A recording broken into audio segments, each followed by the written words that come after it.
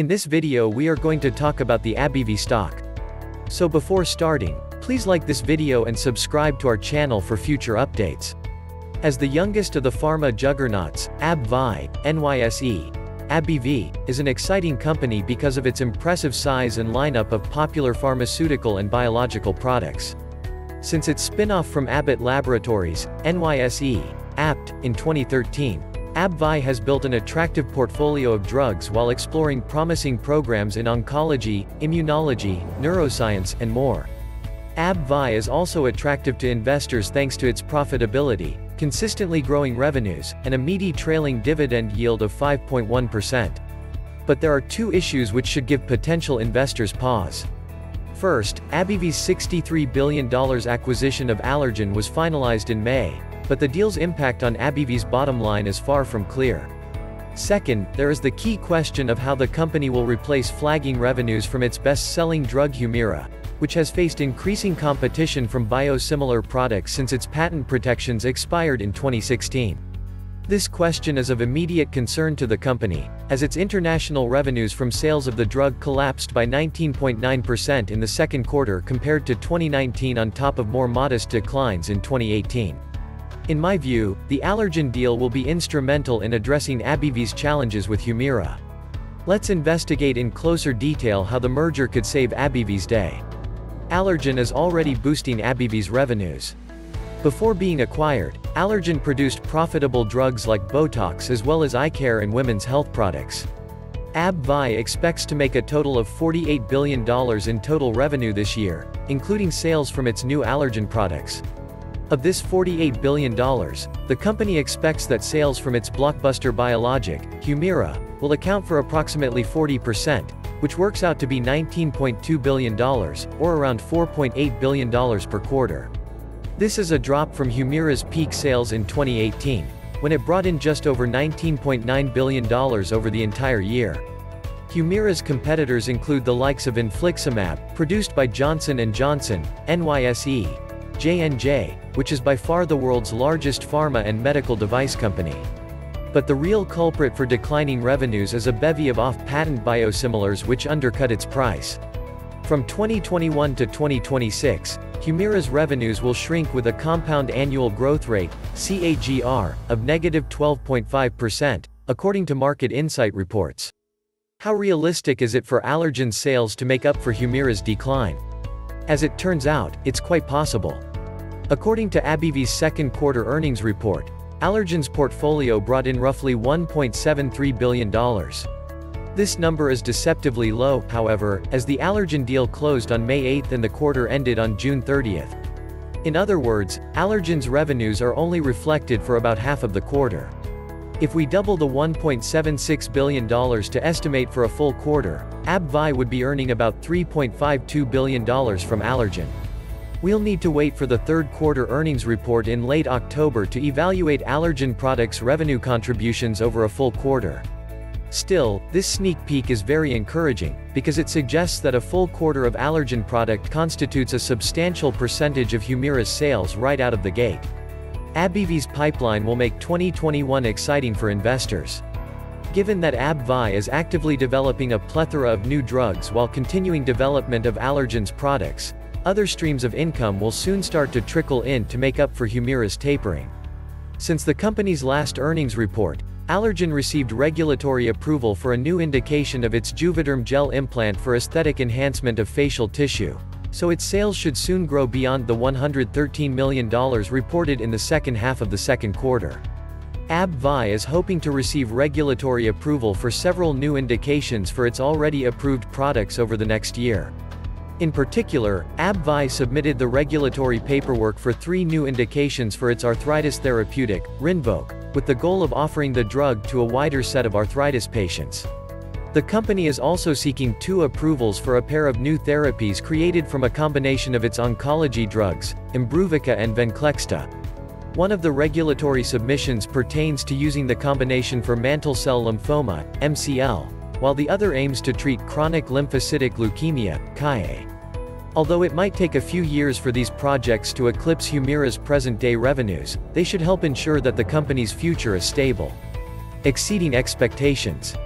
ABBVie, along with other major pharmaceutical companies such as Bristol Myers Squibb, Merck, and Pfizer, reported quarterly results recently. It stood out among its peers, beating analyst expectations.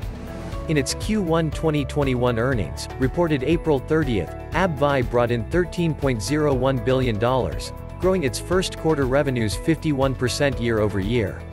It also beat earnings per share, EPS, estimates according to generally accepted accounting principles, GAAP, by 52 cents, reporting quarterly GAAP EPS of $1.99.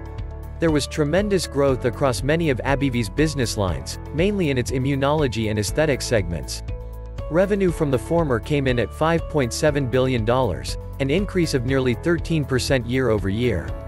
Sales from immunosuppressant Humira increased 3.5% to $4.86 billion, but the growth really came from its newer immunology products, Skyrizi and Rinvoq, which grew sales year-over-year by 91.1% and 600%, respectively.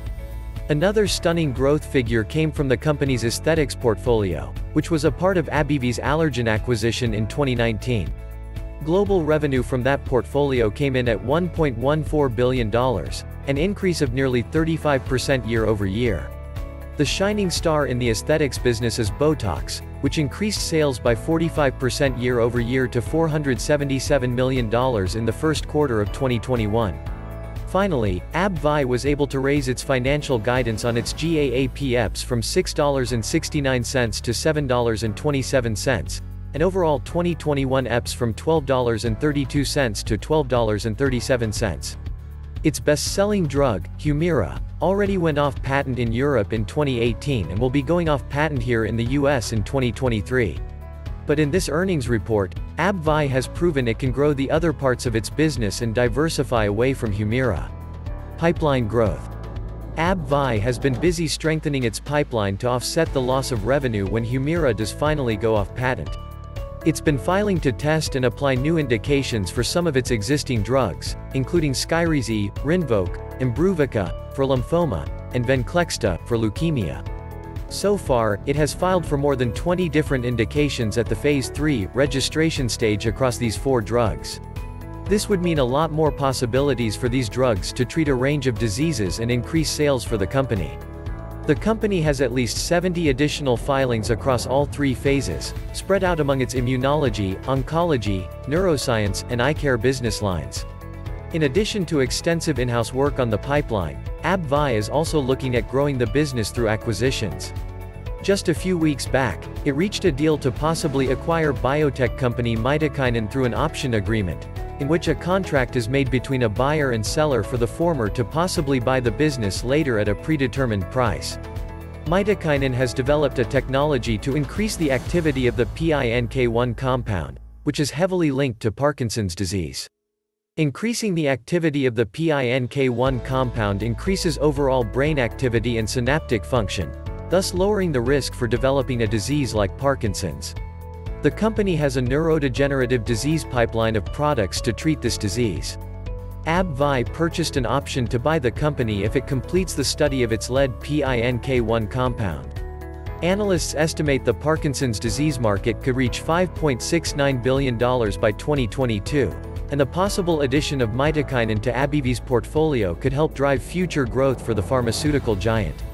AbbVie's efforts to diversify its current products as well as expand its pipeline to new areas should provide optimism to investors.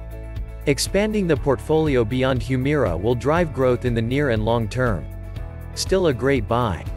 ABBVie has rallied very strongly over the past 12 months, and it's up nearly 40% from the lows we saw near the end of October 2020. I believe this is mainly thanks to investors buying back the stock upon the realization that the patent cliff fears on Humira were overblown. Despite some bad press around Humira's patent status, AbbVie's revenue has continued to grow over the past few years, with an average of 13.1% annualized revenue growth over that time and no signs of slowing down. Shares are currently priced at about $117, and I believe this stock can still go a lot higher. It was trading at a forward price to earnings (P/E) ratio of 10.4 just a few months back, and that metric currently has come down to just 9.3, meaning that the price of the stock has gotten cheaper in relation to earnings.